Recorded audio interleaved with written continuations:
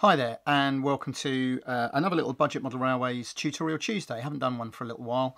What we've got here is, as you know, we make quite a few layouts, and one of the problems we get, the advantage we do is we use a lot of track map, which is quite good for getting the track down, and then occasionally I want to lift track or I change layouts and I take stuff up.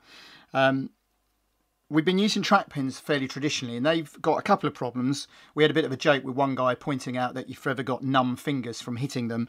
Very hard to hold a little track pin while you hit it with a hammer, and there's all sorts of ways. But we saw online, probably most of you have, eBay wise, these. I'll just try and get one in my hand so I show you. Can't really see them. Hang on, there we go. Little track fixing screws. So we bought some, only to discover, of course, that no screwdriver we've got fits them.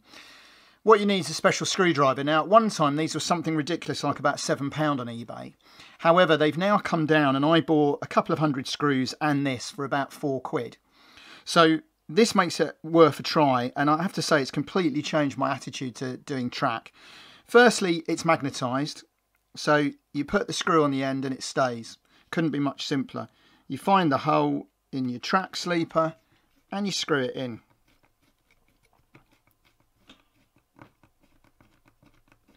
There we go, done. Simple as that. You're working on points, which can be quite fiddly. Again, put it in, screw it in.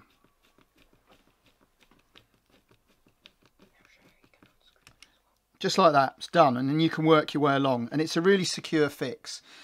Now for me, I should point out, the reason it's going in so easily is this end bit swivels, so it's swivelling in your hand. Now, last night I was working, you'll see some videos, we've done a lot of work on our loft layout, and one of the points I put in needed replacing. Equally, we changed the track plan. Now, what traditionally happens is we've got to try and lift the track pin to do that.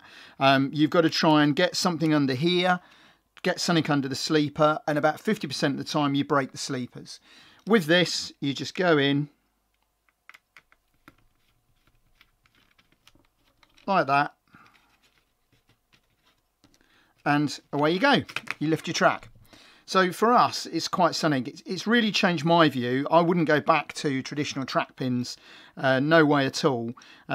These come in different lengths, these screws as well. I think it's a great piece of kit. I think it makes all the difference in the world to laying track. Looks neat when it's on.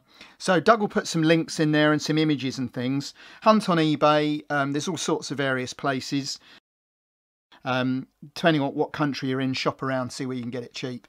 You might end up paying £5 or £6 for this and a couple of hundred screws, but I would say that that's well worth it for ease and convenience.